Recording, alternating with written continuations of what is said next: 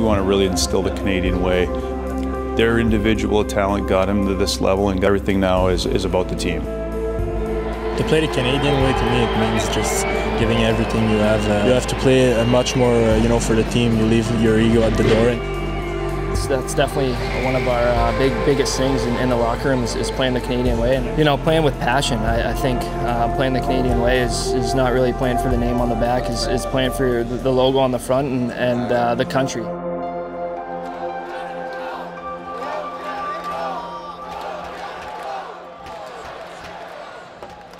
For players to buy into the Canadian way and buy into our vision and my vision of the way I want to play is relatively easier and easier all the time, because the work that Hockey Canada does with the POE, these guys are coming through the program. Guys have grown up together. They know each other since they're 16 years old. The U17 level, U18 World Championship level, U18 Ivan Lincoln. When we get them here, they're really educated on these short tournaments, how to embrace a role. It's pretty much like an all-star team, so with the mixture we have, anybody can play anywhere, and it doesn't really matter if you're first or fourth line. You're still a goal scorer, still work hard, still play fast. It's really important to come together, getting to know each other off the ice, so we can believe in each other and trust in each other. If we have adversity, really trust everyone on the ice, trust all your teammates. I think that'll be important. We're gonna get some ups and downs during the tournament, and if we stay as a family, if we stay together, stay grounded, and keep pushing each other, we're gonna have a hell of a tournament. In that tournament, I'm gonna play for Alex, who can't be here. It's unfortunate that we lost Alex. We played on the same line the whole tournament. We won gold together. We share a lot of memories together. He was gonna be a big part of our team and of our success in that tournament. But Hockey Canada is about good players all around the country, and other guys are going to step up for him. Thanks, everybody. It's great to be here. Every Canadian hockey fan knows what happens on Boxing Day. That's when the World Juniors start, and this year they're going to be starting in Victoria and Vancouver, and I can't wait to get going. It's very exciting for British Columbia again to have the opportunity to host. I want to just pay tribute to Hockey Canada for their commitment to ensuring that we spread this great game in every corner of this fantastic country. Thousands of volunteers from around BC and the world actually have come together to fill the 800 or so spots that will operate this event and make it a huge success. And while we knew that the fan interest would be there, the demand for tickets surprised even us as hosts, and we were very pleasantly surprised. I'm just looking forward to the excitement in people. We've already seen it on our Road to the World Junior Tour, and to see that continue through the week, to see the cities of Victoria and Vancouver host the world, and to host all the hockey enthusiasts, I think that'll be the thing I take away from this event. I want to see you guys start to talk to each other and communicate, so we're all on the same page, so we all know what we're doing and we don't have any problems, okay? And we'll make adjustments as we go. So let's have a good game. It's our first game. Suzuki. Hey! Jad on left wing. Hey! Laffy on right.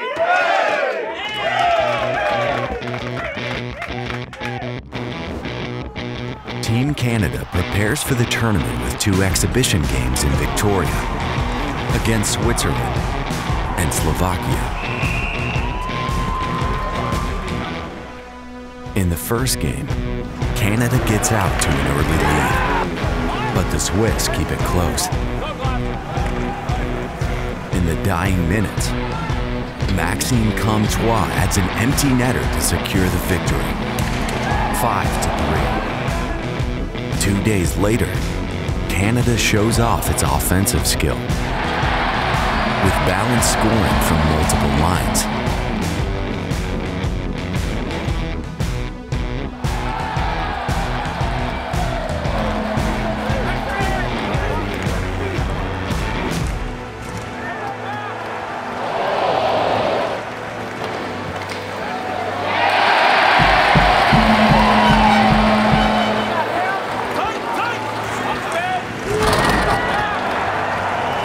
In the end, Canada goes home with a 6-1 victory.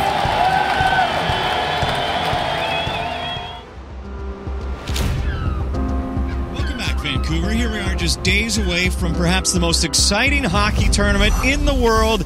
Maybe the best action outside of the NHL. It's the World Junior Hockey Championship. And this year, Vancouver will see Team Canada, the red and white, for the first time since Sidney Crosby scored the famed golden goal back in 2010 at the Olympics. This year, Canada enters as defending champs, the win in Buffalo. But they only have one returning player, a new head coach, and of course the added pressure of playing on home ice. We've seen over the years, truly, anything can happen.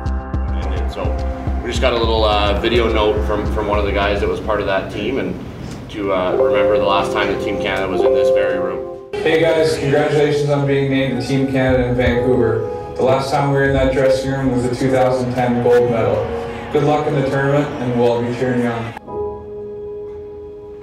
After arriving in Vancouver, Canada plays its last exhibition game against Finland, a traditionally strong team that has won gold twice in the past 5 years.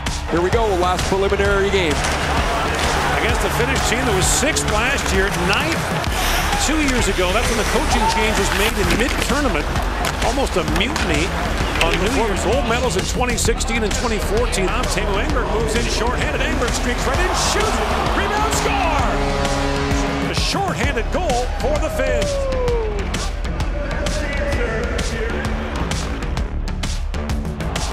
Smith back with it. Frosty goes to Suzuki. Hard pass across Frost, shoots, scores! Morgan Frost, power play goal. The game is tied at 1.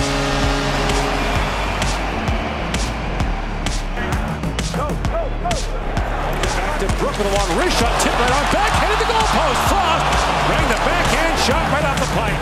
Shot, scored! Linus Nyman sneaks it by DiPietro. By Virtanen, and Virtanen scores!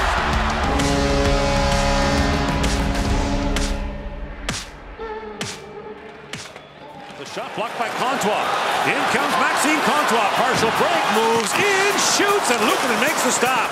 By Comtois, the Finns are going to get a penalty for delay of game as they end up shooting the... There's a little feed across glass, and score! Hey!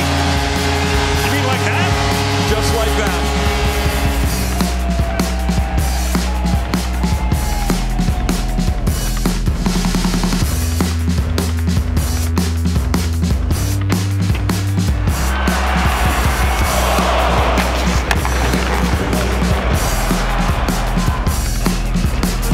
Tippett couldn't catch the rebound. Bouchard with it. Walks it and fires. Luukkonen makes the stop and drops down again.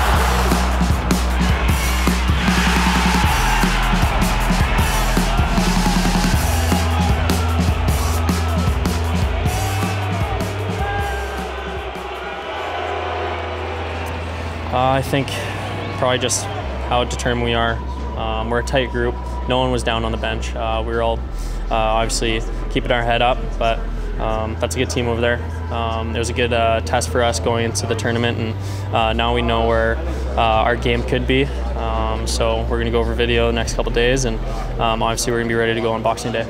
You guys talk about it amongst yourselves, and you guys talk about what went right, what went wrong. Okay? And reflect on your own effort and whether you were ready to play with a sense of urgency or it was just another exhibition game. We don't have time to tiptoe in, okay? So you guys talk about this. We're gonna have to pick some leadership here, okay? Some leadership. We got some guys in the leadership group, but we need some guys that'll display it on the ice, okay? So you guys start talking about this over the next couple days in here, back at the hotel, about how we're going to play and be a lot better than tonight.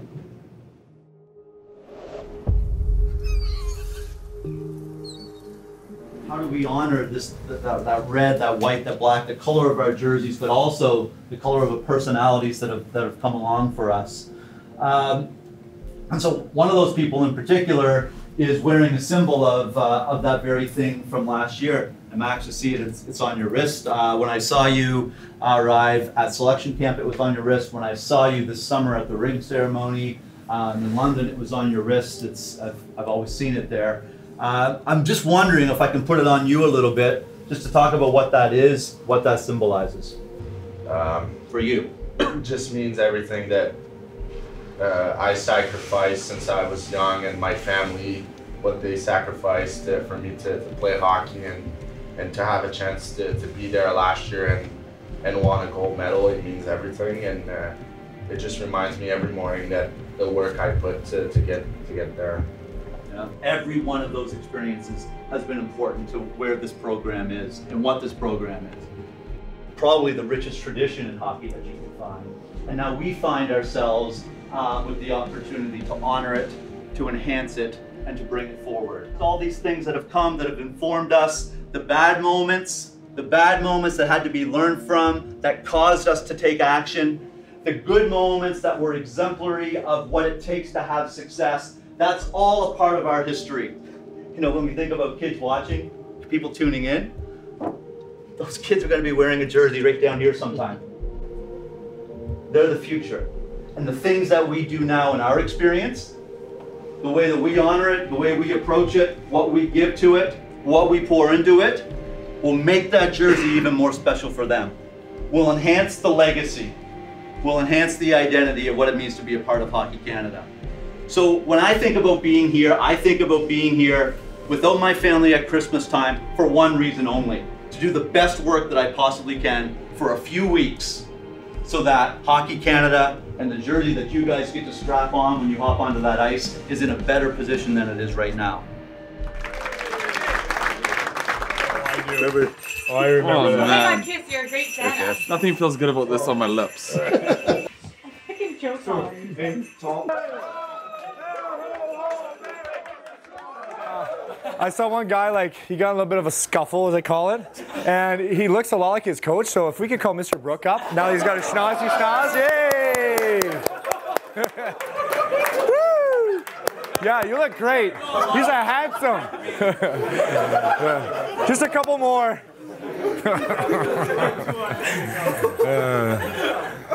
And what do you want for Christmas? Well, I guess I need new nose now. Good luck with that.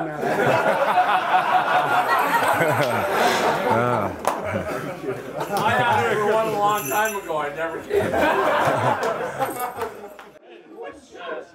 You're a little close already. No, that's good. What do you want for Christmas? I want to beat the Russian on New Year's Eve.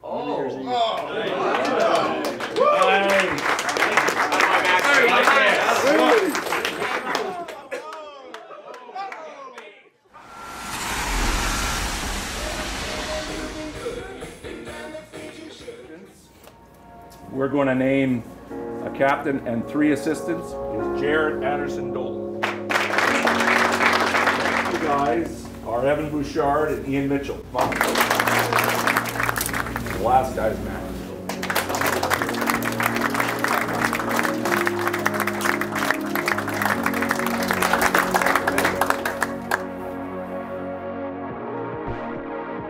I'm at the ready.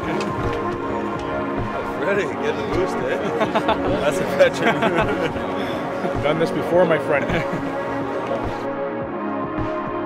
That Boxing Day tradition continues at the 2019 World Junior Hockey Championship as Canada starts their road to defending gold in Vancouver with Denmark, a team they are expected to beat handedly, but the real work perhaps begins in a day's time. So this could be a table setting for the Swiss on the 27th.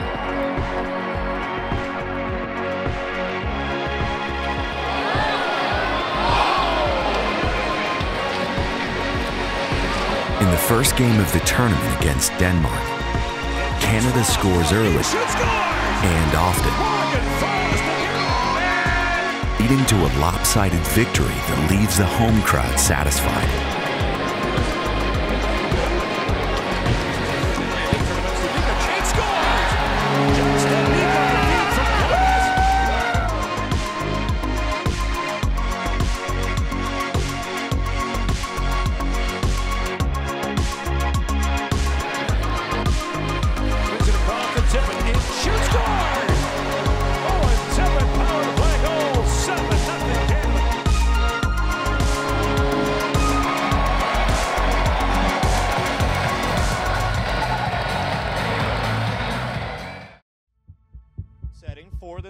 US on the 27th, who are a structured defensive team known more at times for their charismatic coach and his sound bites than some of their players.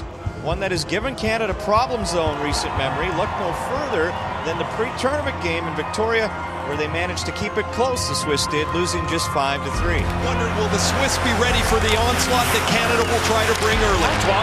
Here's Suzuki, swings it back to Glass, scores! Tony Glass, 36 seconds in! Canada's got the lead.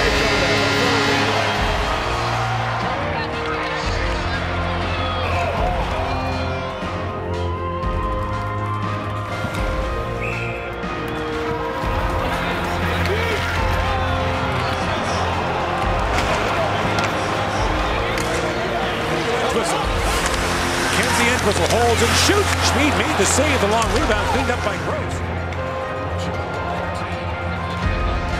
Gross got leveled there by Entwistle. That's from Nick Suzuki. The shot 7-4 in favor of Canada after the opening 20 minutes. There by Brook. Now Mueller back with it. Centers and Kurashev scores! Power play goal for Philip Kurashev, and the game is tied at 1. Now a 1-1 tie here in the second period.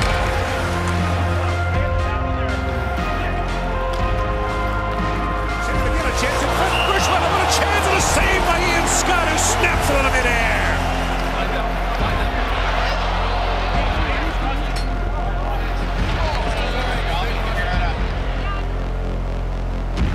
Now Bowers knocks down that clearing attempt.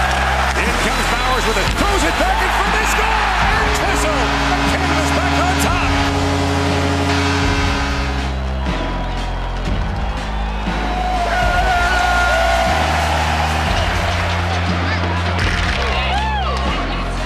Back with it. Up ahead for Noah Dobson leading the rush. In comes Dobson, shoots, scores! Noah Dobson fires it home, and Canada leads by 2.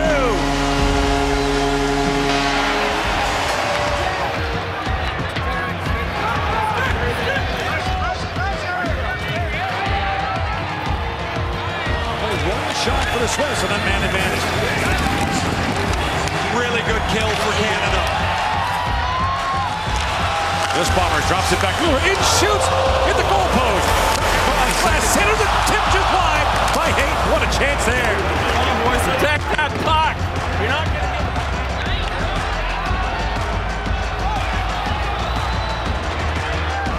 the Brooks got no stick. So Brook dropped his stick.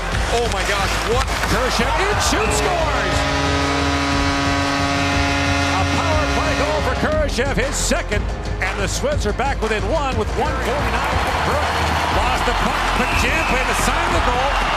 Egginton had a shot away. Scott made the save, and it's still loose. Barely couldn't reach it, and Canada wins it 3-2. Canada goes to 2-0 in the competition. So Canada, day off tomorrow, will play the Czechs and then the Russians on New Year's Eve.